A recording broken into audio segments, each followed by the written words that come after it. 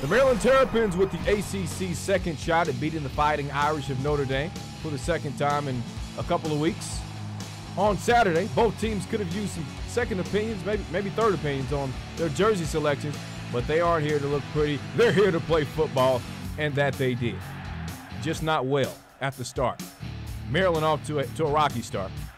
Three and outs in the first quarter. Danny O'Brien not throwing it well, so opts to run it here, 2 yards shy. They would have to punt. He would call for some help. The Fighting Irish showing them how it's done. Tommy Reese, 19-yard hookup with Michael Floyd. Maryland trailed 24-7 at the break. Third quarter, 31-7 ball game. That's not going to help. O'Brien intercepted by Lowood. 57 yards to the crib for him. This thing's circus ugly. 38-7. Maryland trying to pretty much save face.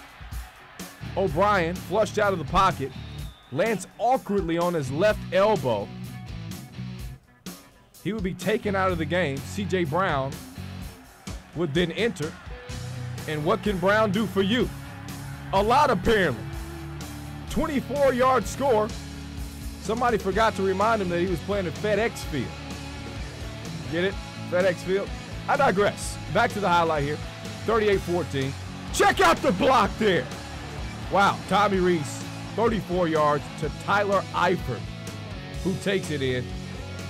And this one was over pretty much as soon as it started. 45-21 the final.